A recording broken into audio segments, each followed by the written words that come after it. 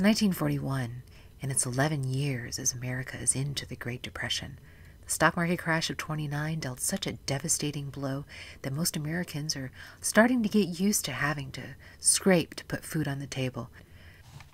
You know, my dad was born in the Great Depression, and he's told me about how he had to shoot birds out of the trees to put food on the table.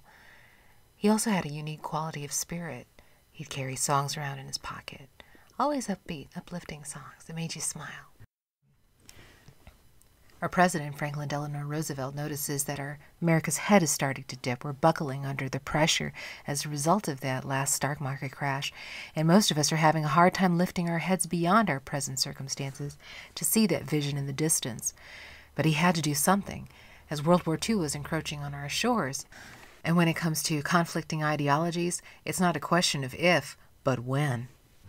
Roosevelt gives a speech in January of '41 to remind an American audience who she is. He says that United States citizens are separate from the rest of the world in this other ideology by the simple fact that we have freedom of speech, freedom of worship, freedom from want, and freedom from fear.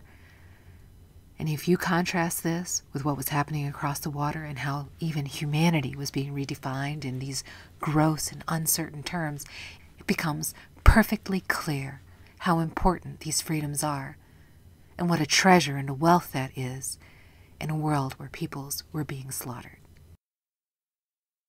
Now, if America recognized herself in those freedoms and lived it and practiced it and made her decisions based off of that identity, then future generations would inherit that freedom, and then one day the world.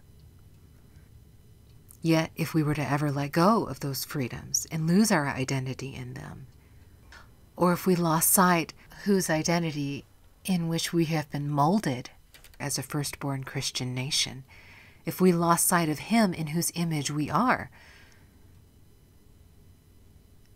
meant to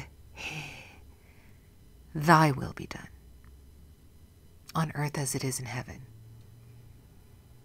Give us this day our daily bread, and forgive us our trespasses, as we forgive those who trespass against us. Freedom of worship. We had no question as to who God is. We know who God is. He is holy, holy, holy. Anyhow, I'm getting ahead of myself. United States citizens were not in a position to receive this call, to hear this message. Most were focused on their circumstances, and that's understandably so. We had more than enough problems to deal with a 25% unemployment rate. Things were rough. Yet you can look back at that generation and see how they carried themselves with dignity. They did their best. Men and women wore clean, pressed clothes.